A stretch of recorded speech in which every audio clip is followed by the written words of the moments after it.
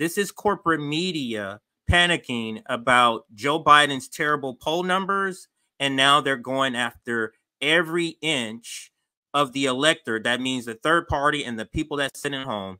Let's listen to this. The 2000 presidential election between George W. Bush and Al Gore is considered one of the closest elections in American history. It all came down to the state of Florida.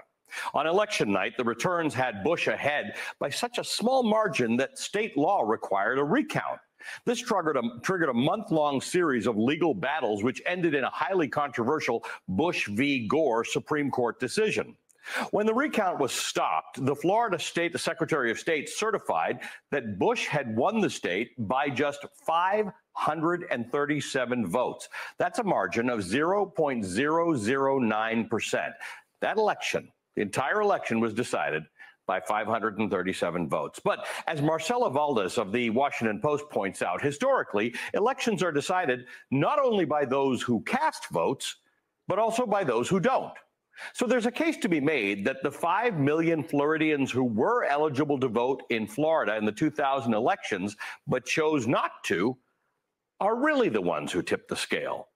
There are many reasons why eligible voters stay home on election day. It could be that they just can't be bothered, that their vote, at least in their state, won't matter anyway. Or maybe they can't make it to a ballot box because of work or transportation or illness or any number of reasons. That's valid, because voting access remains an issue. Or maybe they're just missing that spark, lacking the enthusiasm for either candidate. That, in my books, isn't valid, because someone's going to win that election, and it's your responsibility in a democracy to carry. That's not valid. You staying home because your two choices are genocide or ending democracy, or just genocide, or genocide with a Muslim ban on the side. Because those are your options and you're refusing to, that's not good enough, according to this corporate shield. Let's listen to the rest of this, but that's basically what this is. They are afraid. They don't know what to do. Donald Trump, all the charges they brought up on him, not doing anything to him in the polls. He's winning in particular in important parts of some of these court cases, like delaying the Atlanta case. That was looked at as one of the strongest cases and most consequential cases, the one with Fannie Willis. And look what's going on with that. Then the immunity case just got set for trial with the Supreme Court in April, which postpones other cases. So they can't lean on the judicial system. Then you have this genocide going on, and people are saying, no way. So you have all these people coming out trying their best, doing all these mental gymnastics so they can say, yes, he's terribly, and he's supporting a genocide, but still support him. This is Ali Velshi's version of that. So these people who are progressive on corporate media, they do some good. But then when they do this type of shit, they wipe all of the good shit they do away. Let's listen to their Alex. State won't matter anyway.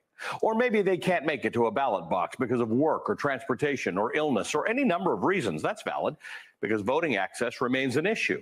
Or maybe they're just missing that spark, lacking the enthusiasm for either candidate. That, in my books, isn't valid, because someone's going to win that election, and it's your responsibility in a democracy to carry your weight. And part of that weight is casting an informed vote. And sometimes very enthusiastic, very informed Americans abstain.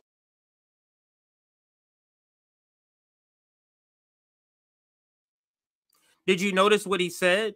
He didn't say democracy is just casting your vote. He said you have to cast an informed vote. That is code word for a vote from a propagandized framing, meaning you're informed if you're voting for Joe Biden. You're not informed if you're voting for someone else. That's an informed vote from the corporate media perspective. Let's let him finish. Abstain from voting in protest to make a point. A protest vote is a vote cast to demonstrate dissatisfaction with the pool of candidates or the current political system at large. Typically, a protest voter might cast their ballot for uncommitted, none of the names shown, or no preference. Other times, they'll cast a ballot for a candidate with a minimal chance of winning, or they'll write in the name of someone who isn't even running. Those are all your choices. Or they just won't vote at all. Casting a protest. These are all your choices in a democracy. You can choose to sit home. You can choose to vote for the guy that probably won't win. You can choose to vote for the guy that lives next door to you if he's running. That's part of a democracy, picking who you want. Nobody has an obligation to vote in a way to prolong a quote-unquote democracy. No one has that obligation. Citizens don't have that obligation. Vote against the shoe-in nominee in a primary is nothing new. It's often an important and useful tool. It shows that you do care about democracy. Doing that in a general election is dangerous. That's a no-no. Don't do that in 2024. It could be existentially dangerous because this year is different. This year you have a binary choice between democracy and the expressway to autocracy. When the road splits in two, on the right side, you have a candidate who incited an insurrection at the U.S. Capitol to remain in power after having lost the electoral vote, who has vowed to exact revenge on his political enemies. This is not a thing. Don't care about that. Taken and stowed sensitive and classified government documents. Throwing government documents about an imperialist empire, we don't care. And for sexually abusing a woman.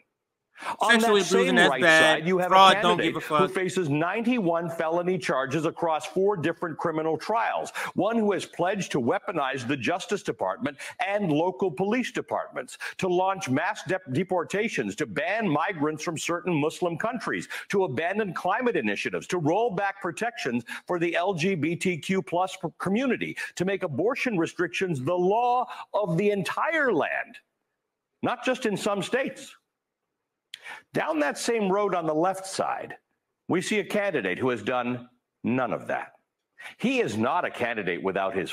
We just see a candidate on the left side. We have a candidate who's marching to World War III with China and Russia at the same time. On the left side, we have a candidate who blames the Senate parliamentary so that he doesn't have to raise or fight to raise the minimum wage. On the left side, we have a candidate that is deporting migrants more. We have a candidate on the left side who's trying to get rid of asylum. We have a candidate on the left side who says he's going to veto healthcare. We have a candidate on the left side who is funding the military-industrial complex at a rate we've never seen, who's also funding the police state at a rate we've never seen. So what exactly are you talking about, Ali? Both directions are god awful, and people don't have to choose either one of those. They can go their own path and just go straight. His flaws. He is not a candidate who is unworthy of your valid criticisms for decisions he's made and policies he's enacted. You can and should be angry with how he's. You should just be angry and talk. Is what he's saying. You should display your anger at his policies, but you should not do that in November. What does that do? Who does that help? But Joe Biden. That doesn't help you, the voter, get anything to have this perspective that Ali Velci is trying to push. He's handled certain issues. I certainly am. But refusing your vote is not the answer. Wow. A protest vote is not the answer. Voting for the other guy is not the answer. Casting an uncommitted ballot can be important in a primary.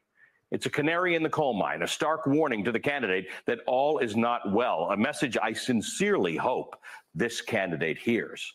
And I applaud the people who took their democratic obligation seriously. But that is not the way you prove the point in a general election. In a true participatory democracy. How is that possible? How is it possible that your tactic can prove a point in the primary, but the same tactic can't prove the same point in another election just on a different day? How is that possible? Especially in a democracy that, I swear what they do is they hire people who have the ability to double talk, who have the ability to talk you out of your own common sense and enter their illogical circular logic nonsense. That's who they get. People who have the ability to convince you that what you're seeing and hearing is not what you're seeing and hearing. that is currently holding on by a thread. Your vote is your voice. It is sacred, very hard won. In 2020, that main pillar of our democracy came this close to losing all of its value. Wow. Don't take it for granted. All of what value? When you find yourself at the fork in the road on the left might be a bumpy ride. The scenery might be ugly at times. But the road on the right is a dark tunnel headed straight for a dead end. Wow. That's amazing that he has the stomach to muster up that segment about Joe Biden. Let's see. Here's something from Joe Biden. Let's look at this. What is Joe Biden up to? Oh, let me turn this other video off. Oh, you can't hear this. Only I can hear it. I thought you could hear something. Anyway, let's get back to this pod. Let's bring up this graphic or this headline here. Biden EPA accused of caving to industry pressure on gas-fired power plants. So you know that climate president that you guys been talking about? You know how they use climate to try to get young voters? Look at this part right here. Let me read a little bit of snippet from it. The youth-led Sunrise movement on Friday panned the Biden administration's decision to delay a regulatory crackdown on existing gas-fired power plants by exempting, this is what the Biden administration exempt major polluters from a forthcoming rule aimed at curbing planet-warming greenhouse gas emissions. So, you know how they implement things in legislation like the IRA, then they put it out in the future to start? One of those things is about to start, not from the IRA, but one of those things that's supposed to curb, make the climate better, it's supposed to start, and he's delaying the start date. The climate president, Bernie Sanders, is delaying the start date. Sunrise movement that completely threw away flushed your reputation down the toilet over Joe Biden. This article referenced them. Let me get back to the article here, and I'll read it. I'll start again from the top. The youth-led Sunrise movement on Friday panned the Biden administration's decision to delay a regulatory crackdown on existing gas-fired power plants by exempting the major polluters from a forthcoming rule aimed at curbing planet-warming greenhouse gas emissions. E&E News, which first reported the environmental protection move, noted that the delay could push a major part of the president's fight against global warming until after the November election. Wow.